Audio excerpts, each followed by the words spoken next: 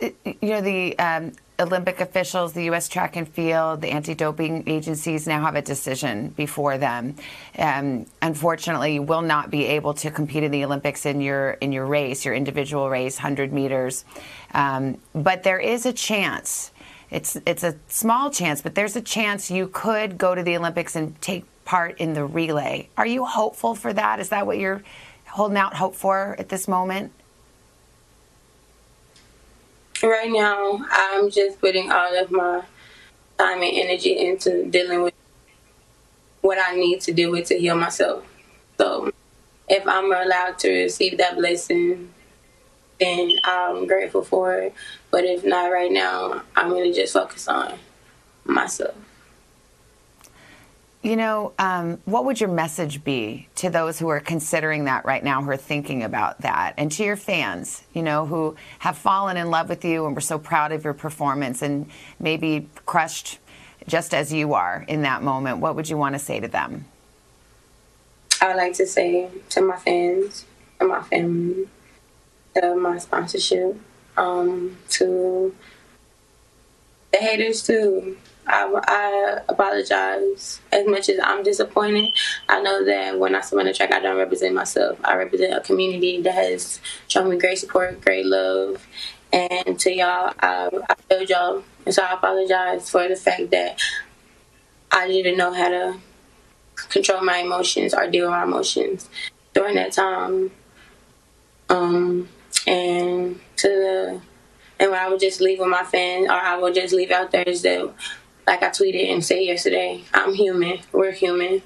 My statement, what I always say in my interviews, I want to be as transparent as possible with you guys, whether it's good, whether it's bad. But when it comes to Sha'Carri Richardson, it's never been a steroid. It will never be a steroid attached to the name Sha'Carri Richardson. The charge and what the situation was marijuana.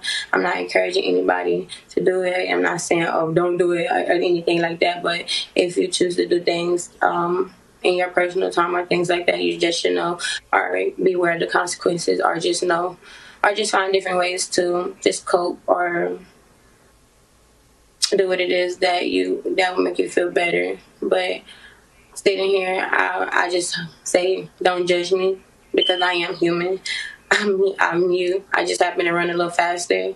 I understand there's going to be people that still have something to say that don't necessarily understand. And I wouldn't even call them haters if they want to choose to show their character of a person, even after me saying what I've said, and putting myself out there, then that's just on you, your character, and you have to live with that. But I greatly appreciate being able to tell my side of the story. And like I said, to my fans, my family, my sponsorship, and the haters, I greatly apologize if I let you guys down, and I did.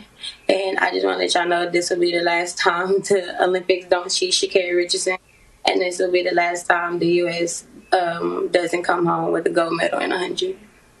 And I feel Sha'Carri lines up against me. Sha'Carri, before I let you go, I think about you and the highs and lows that you've had to deal with, and your dream came true. You dazzled everybody with your performance, but also your words, your hug for your grandma. You've been through so much, and we'll see what happens and what this decision is. But do you plan to keep running? Are you going to keep those Olympic dreams alive no matter what? Yes, this is just one game. I'm 21. I'm very young. Unlike most, I have plenty of games left in me to compete in, and I have plenty of talent that backs me up, because everything I do comes from me naturally. No steroid, no anything. This incident was about marijuana. So after my sanction is up, I'll be back and able to compete. And every single time I step on the track, I'll be ready for whatever anti-doping agency to come and get what it is that they need, because this will never happen.